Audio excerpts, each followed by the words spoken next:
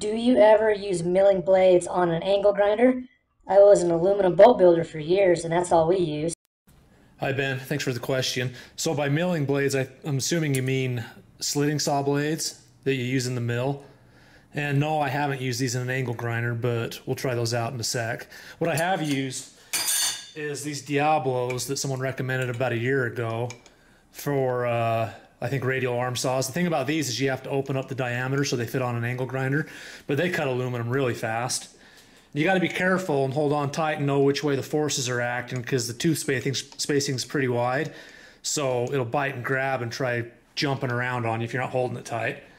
And always, it spins this way, and so you want to have it the grinder always pulling away from you when you're cutting. Don't go, this way or come straight into it, because it'll buck up on you.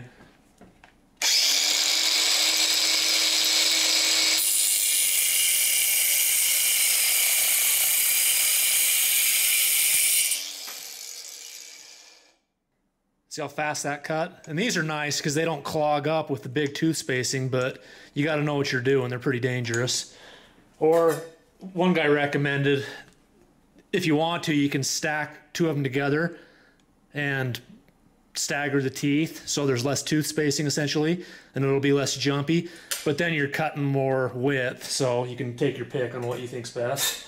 I'll link everything in the description below that I show in this video too, if you're interested. I know the red blades are Diablo's way of advertising, which is pretty smart, but it's kind of unfortunate for aluminum workers because it ends up leaving red paint on here, so I don't know. If I use these a lot, maybe I'd try stripping this off or find a different brand.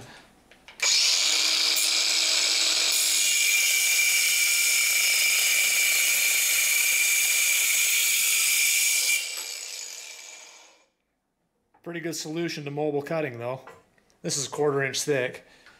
And for people that aren't really familiar with using an angle grinder a lot, it's going to be safer for you to probably use the safety guard that comes with the grinders. But I never use it because I know what I can and can't do with these and which way it's torquing on you.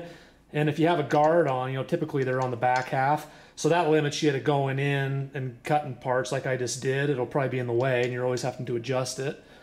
So do what you think's safe for you, but I never use guards. And then if you were using one of these to cut like long sheets a lot, I'd probably put the handle back on just for more stability. But I prefer just grabbing really tight and holding my hand here and knowing where I can and can't put my hand to stay safe. And then like on long sheets, it'd probably be nice to make some sort of like Delrin slider, so it would only go into the part so far and stop. So it was like nice and more steady. That's something to think about if you were doing that type of work. But please, no keyboard warrior safety comments. I've addressed it here.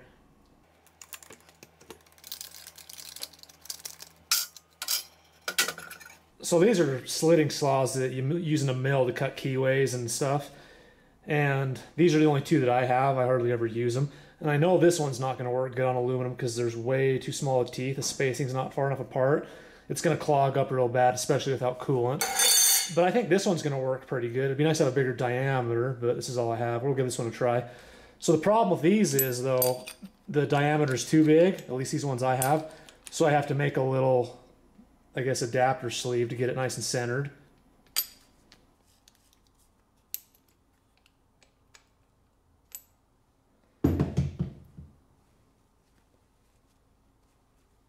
Whoa! I never put down my calipers open anywhere, ever, and mine are $20 Generals from Home Depot. Well, I don't know what to tell you. Some of us like to get shit done in a timely manner and not write it down if we don't need to.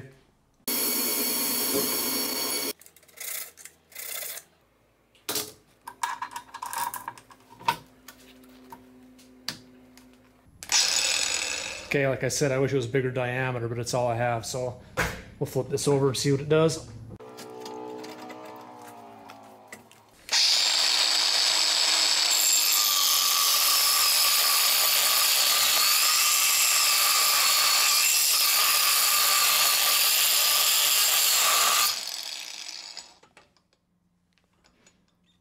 Clogging up a little bit. We'll try some WD-40 on it.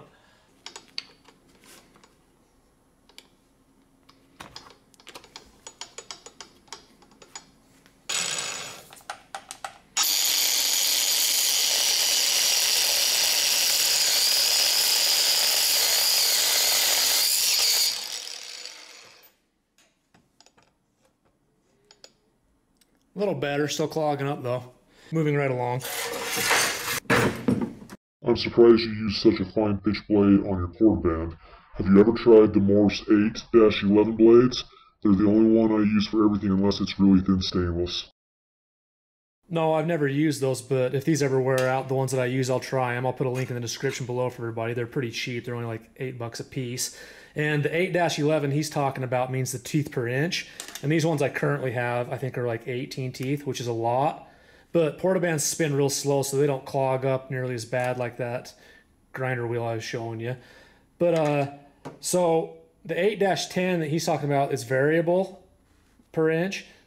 And that, I think that's supposed to help reduce chatter, and then it'll help cut better because you don't have the same height on all the teeth, so they don't clog up as easy. But the reason I don't use them is because I don't use the portaband very often, but when I do, I just want to have a blade in it that I know is going to work for whatever I'm going to cut. Thin stainless, thicker aluminum. Yeah, it's not going to cut aluminum as fast. If it's thicker, it might clog up, but like I said, as little as I use this thing, I just want to grab it and be able to mow through whatever. And if any of you fabricators out there don't have a portaband yet, I highly suggest you get one. They are super handy in a lot of different scenarios. And they make battery powered ones too that are pretty cool. I'll leave a link below for that too. 1/4 inch aluminum.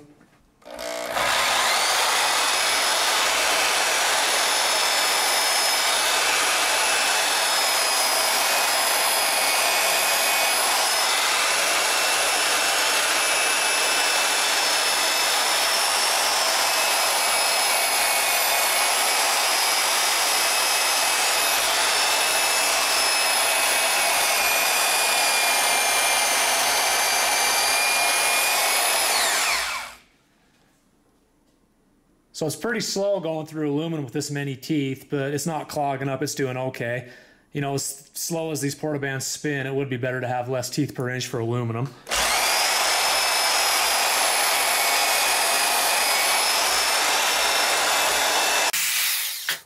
But this is an aluminum fabrication shop, so I have a better solution for cutting it.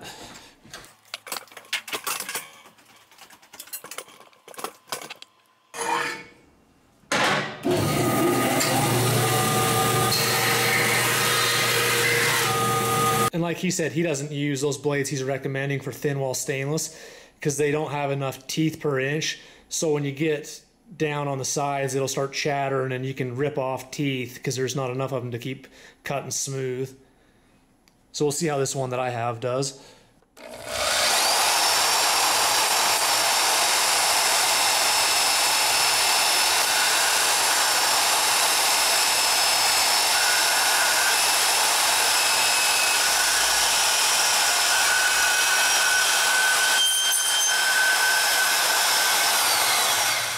So you're right about here with that blade that he's recommending with the less teeth, you start chattering really bad.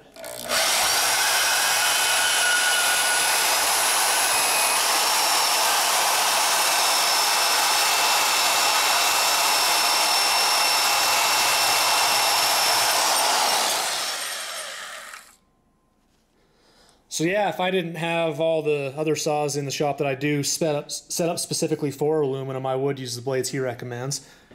But for me with this portaband, I just want to grab it, know the blade's going to work for pretty much whatever I'm using it for. Okay, thanks for watching. If you got any more questions or comments that aren't answered on the website, leave them below.